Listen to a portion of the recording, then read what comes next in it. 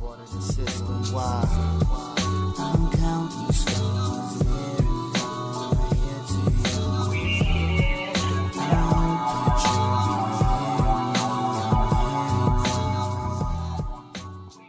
you'll be Yo, well, go on internet, Kyle Linux there.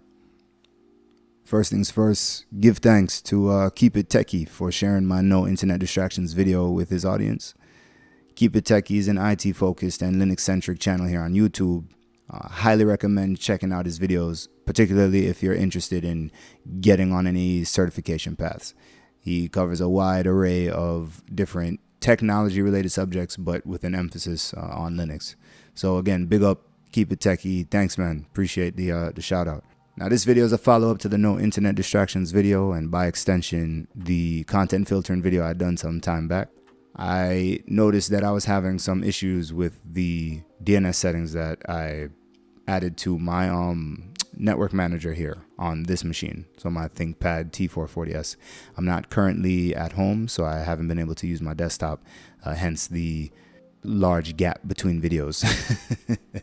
I'm actually visiting family right now, so I'm trying to make do with my Thinkpad to put some content up online.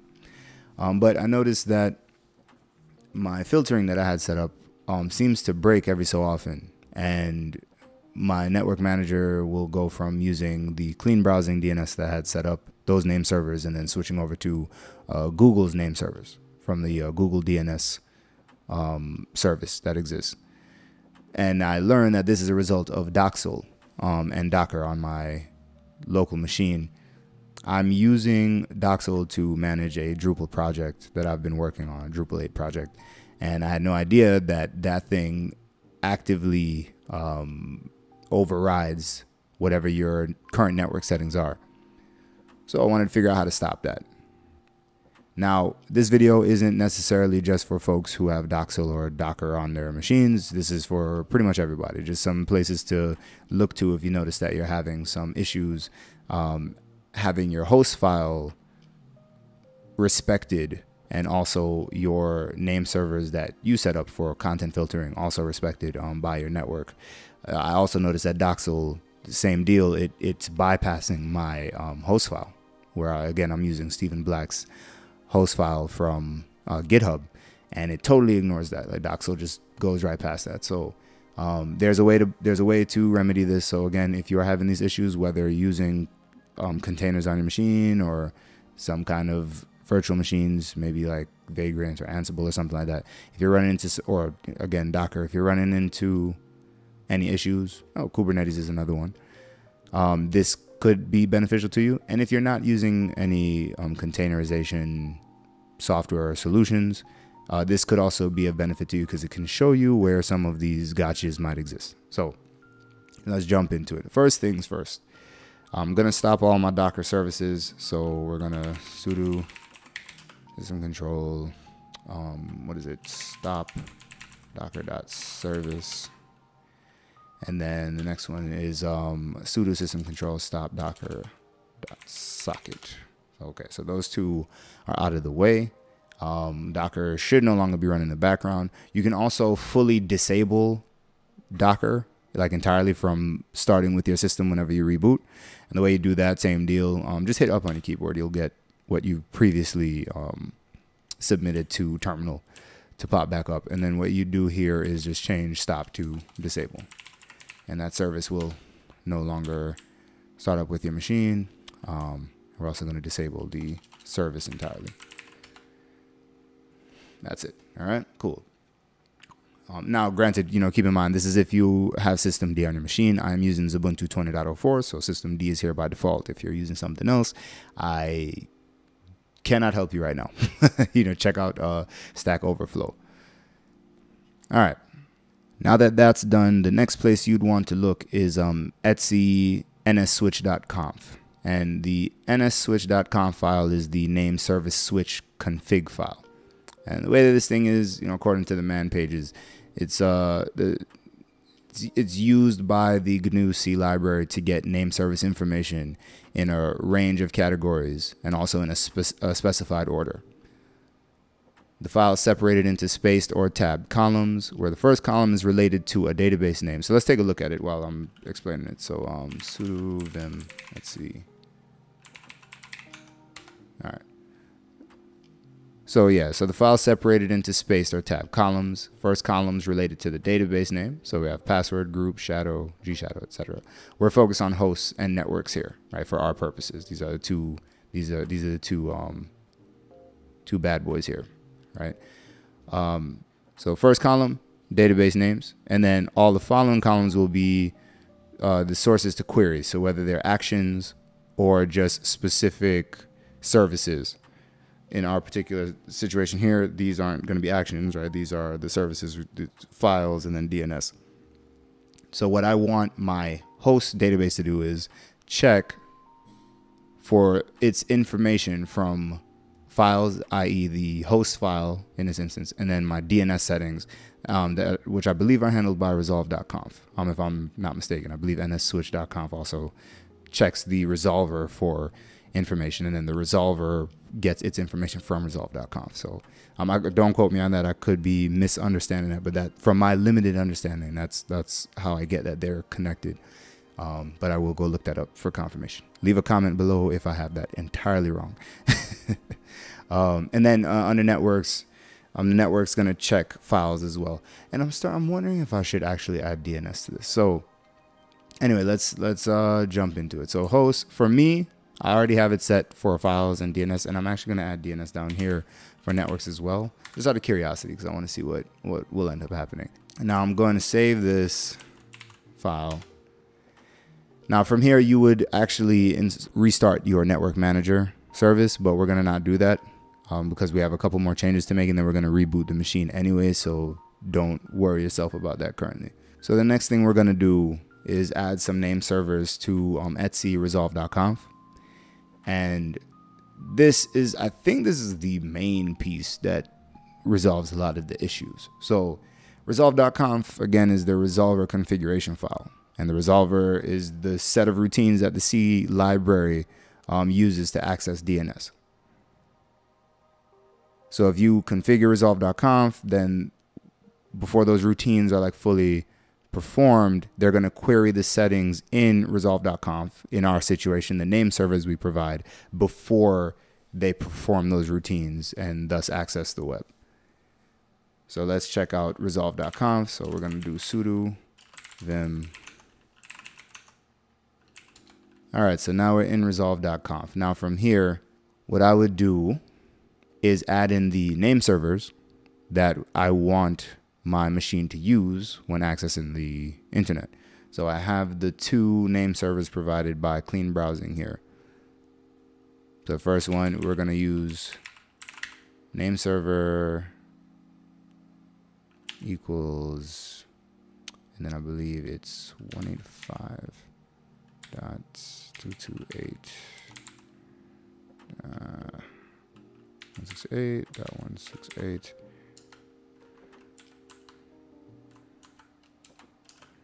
Oops, sorry. There's no equal sign. I don't know why I typed that. It's name server space, and then you type in the IP address, and then same deal for the second name server, which in this case is 185.228.169.168. All right. And then now we can write and then quit. Okay. So resolv.conf has been updated. Again, we could restart the network manager right now, but I want to reboot the machine. But before we reboot, this is very important.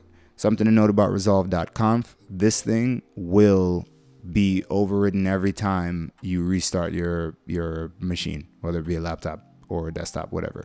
Every time the Linux OS reboots, resolv.conf gets overwritten, and you are dealing with whatever network manager chose to use by default. The way to eliminate this, and I know I might get some flack for doing this, but you can use chattr, also known as change attribute, to prevent this file from being overwritten. So let's try that real quick. Now chattr, again, is change attribute. You can change the attribute of a particular Linux file within the file system. And for our purposes, we want to prevent files from being modified or deleted. The way we do that is with the I attribute. So we do sudo chattr plus I. So basically we're adding this attribute to, and it's going to be, of course, resolv.conf. Okay, done.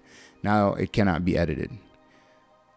I don't even think this can be edited by the super user when you do that. In order to allow the super user to be able to have access, to be able to edit and even undo this, you'd have to add the A attribute, which allows you to append the resolv.conf file, but we're not doing that right now. So that's a little tidbit for you if you want to bypass this at any point in the future.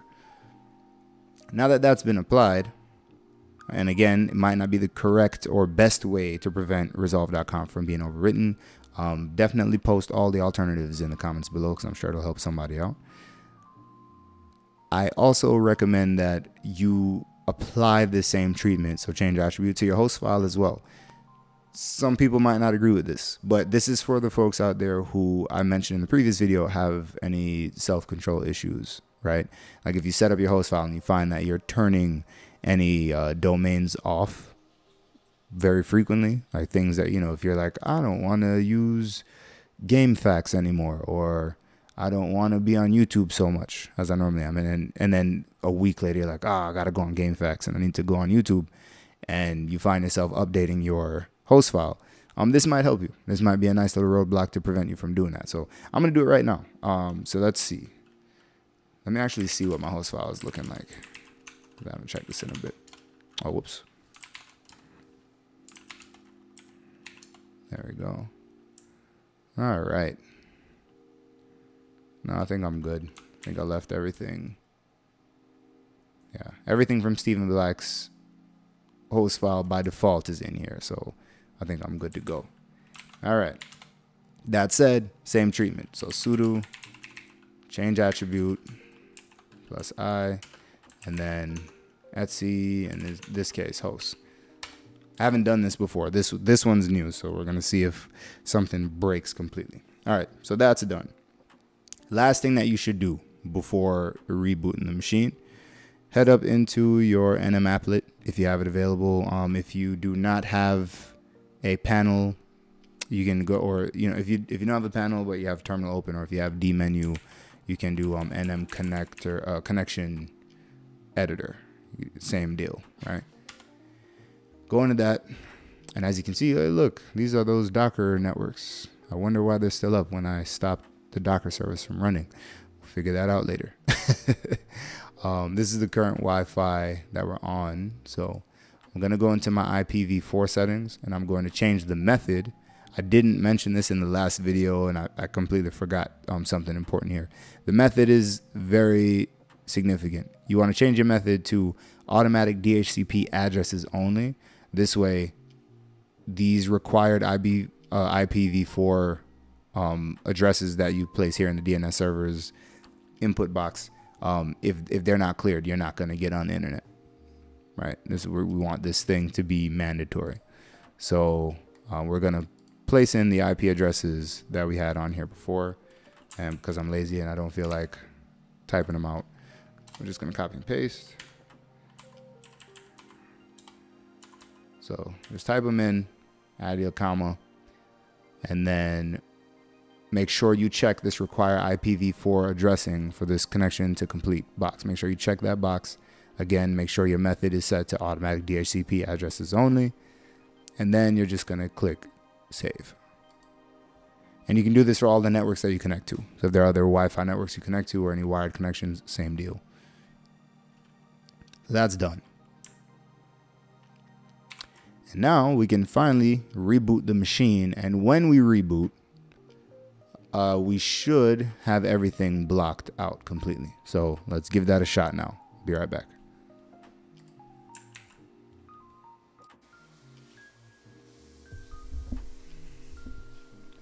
All right, so we've rebooted and we are back, and we're going to fire up Firefox, no pun intended, and see what happens when we try to access one of those sites that I would normally have blocked via my host file or via clean browsing.